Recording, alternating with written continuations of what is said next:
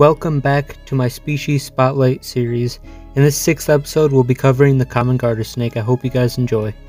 So Thamnophis sertalis is more commonly known as the common garter snake, is a very common snake species throughout the US and is actually more of an umbrella type name, as there are many snakes under the common garter snake that look very much different. And if you want to know exactly what you're looking at, then you have to go down to subspecies. The common garter snake is a species, and there are a bunch of different subspecies in that species, such as the eastern and Chicago garter snake, which are here in Wisconsin, and there are also red-sided garters, New Mexico, San Francisco garters, and many others.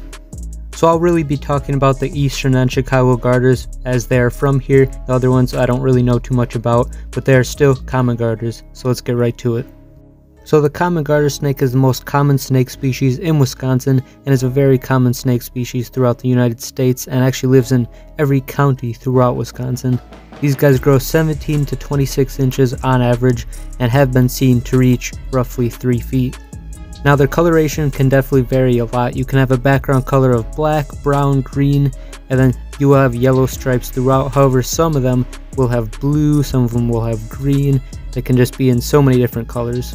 And you'll even get some checkered pattern common garters from time to time. The common garter snake can be identified by the lateral stripe on scale row 1, 2, and 3. It can be halfway on 1 and then fully on 2 and 3, but that is definitely the most accurate way an everyday herper can identify a common garter snake. These guys can live in almost every type of habitat and actually prefer forests and open canopy wetlands. Their diet consists of frogs, toads, salamanders, newts, fish, earthworms, and more. The common garter snakes here in Wisconsin actually are active in early spring all the way to late fall, and then they will actually go into brumation for the winter.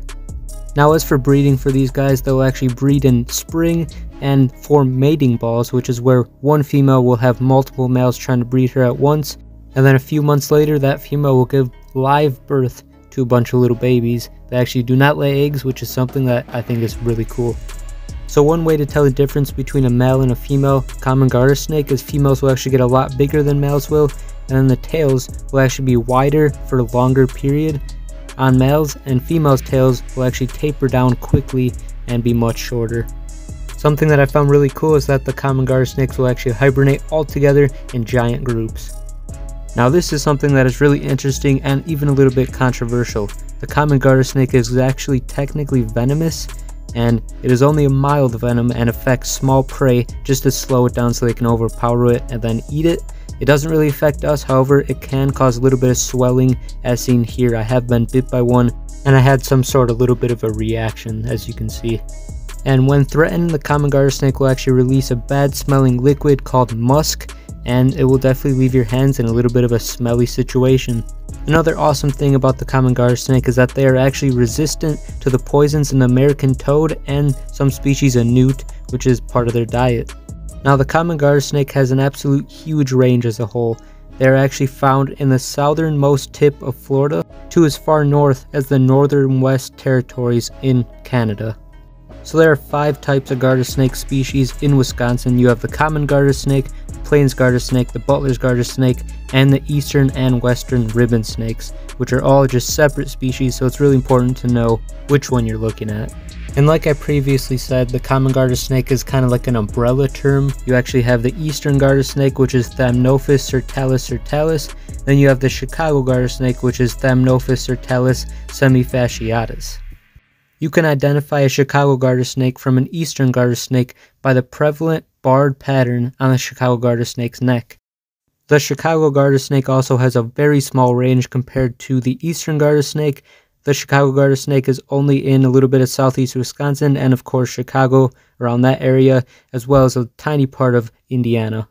And for the eastern garter snake, that thing is absolutely everywhere in every county throughout Wisconsin, even where the Chicago garter snakes are, which does create a bit of a problem when it comes to identifying them because, like we said in the paint tutorial video, they create integrades when 2 subspecies breed together, not hybrids, and those are very hard to ID unless you have genetic testing, so I have zero clue on how to tell the difference between an integrade and it could be just one of the 2 subspecies. And that's it. That's all the info that I found and was able to come out from my knowledge of the common garter snake. I hope you guys learned something from this video, and be sure to subscribe for more content in the future.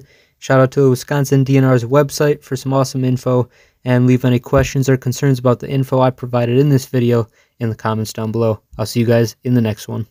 Ow! Ow! Ow! Oh, he's trying to eat me. Same dang snake.